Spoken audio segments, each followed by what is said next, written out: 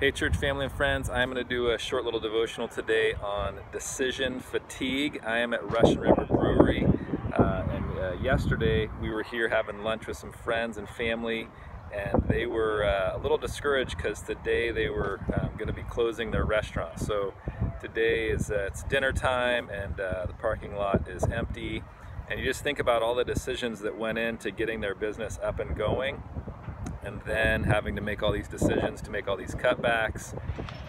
There's just a lot going on, and so what's happening is with all these decisions we're forced to make in the culture we're living in, people are suffering what's called decision fatigue, and people in general are just tired because the decisions we have to make, especially if you have a lot of responsibilities, all those decisions affect so many other people, so many other things like dominoes or a ripple effect. And so we have a church and school and different ministries, and all these decisions coming from the government and state and guidelines, it wears on you because the decisions that we make, we know affects a lot of people and lives. And so there's just a lot of tired people out there right now. And so I want to do a little devotional on how to help with that, how to make good decisions, how to make, how God's Word talks about making decisions. So I want to give you five things that all start with the letter P. Maybe you can help remember these things. So the first one is principles.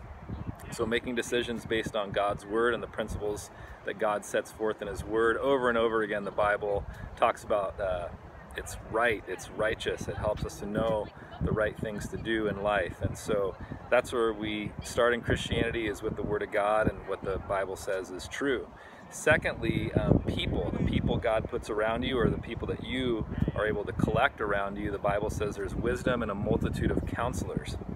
And so I call this just having a board of directors in my life of different parts or aspects of my life, that I just try to have really smart people, wise people around to help me make the best decisions I can make for my life, for my family's life. So I just encourage you to put smart people around you and also to listen to the things that they're saying. Third would be the area of providence, P. This is God being in control of all things, and we trust in His goodness and His sovereignty, and to know that there's doors that are open at times in life and doors that are closed as we make decisions. Also just to see the landscape we're in right now, in the arena you're in. There might be new opportunities that are afforded right now. There might be some closed doors that are afforded right now, but just kind of seeing what's happening around you. And the recession or a financial downturn is actually a good time to get rid of just dead wood, stuff that's not working in your life and your business. This would be a good time to restructure some things in this downturn. Fourth area would be an area of prayer, and just talking to God about your problems. Ask Him to lead you and guide you and give you the strength to live by faith as you make decisions.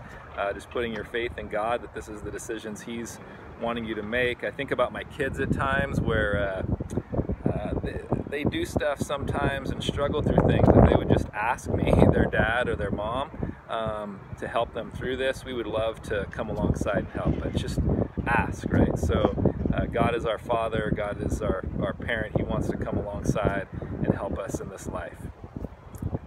Fifth would be peace, the area of peace. So in Colossians 3, it says, let the peace of Christ rule in your heart, or umpire in your heart. And so this is a subjective piece to decision making, but it's Christ's peace in us as we've been reconciled to God that will help you make decisions in your life. And an interesting thing about the peace of Christ, in the Western culture, we think of peace as like lack of tension or lack of conflict. An Eastern idea, or a biblical idea or Hebrew idea of peace, shalom, means wholeness and complete and restored and unified. And so Christ is our Prince of Peace. Christ helps us have reconciliation with broken things. He's restoring all things. So when you think about making decisions, instead of making a decision that'll bring less tension to your life, it might be you need to make a decision that actually brings more wholeness or completeness to your life. And not only to your life, but those around you and the sphere that God's given you influence around you as well. So principles, God's word, people, just having wise people around you, providence of God, knowing He's in control, opening, closing doors, prayer, and then peace. All right, hope that helps, church. Love you guys, miss you, and hopefully we'll see you soon. All right, bye.